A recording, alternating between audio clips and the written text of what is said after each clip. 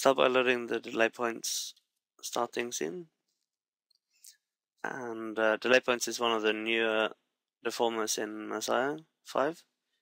And it basically smoothly delays a portion of the mesh depending on various settings. So we're going to go into the setup, and under effects we pick the delay points in the drop down list and click the little add button to the mesh,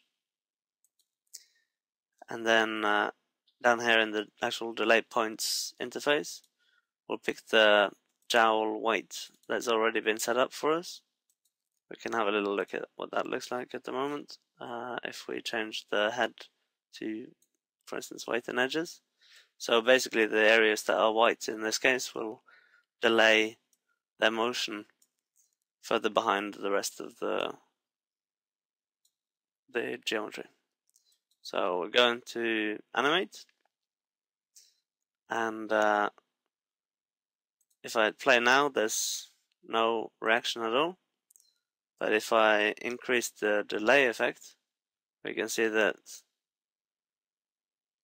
his jowl sort of starts